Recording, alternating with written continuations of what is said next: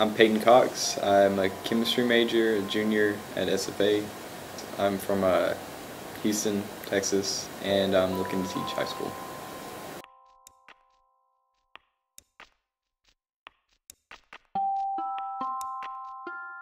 I guess the T4 program to me is an organization that kind of helps to direct people who don't necessarily think that they wanted to teach before, and it kind of helps guide you through the process of like what it means to teach.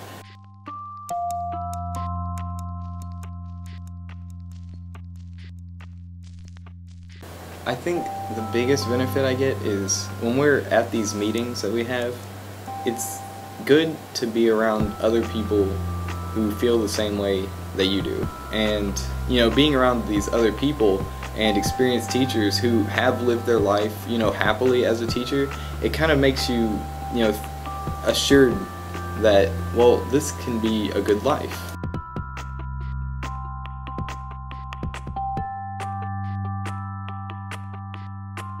Oh, that's easy. How could you not be? If you're not interested in science, what are you doing with your life? Like, science is the basis of everything. You know, science is just, it's asking questions and exploring.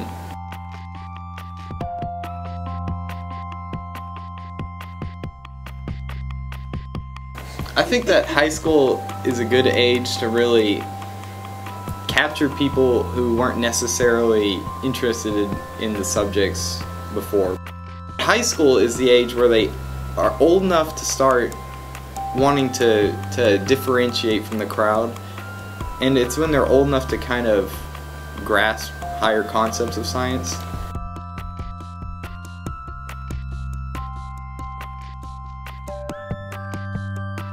That feeling that you get when you know that you're, you know, not just doing a job, but you're building a career that's not just for you, but you're living for other people. And I think that's the most important part of life, is to live for other people.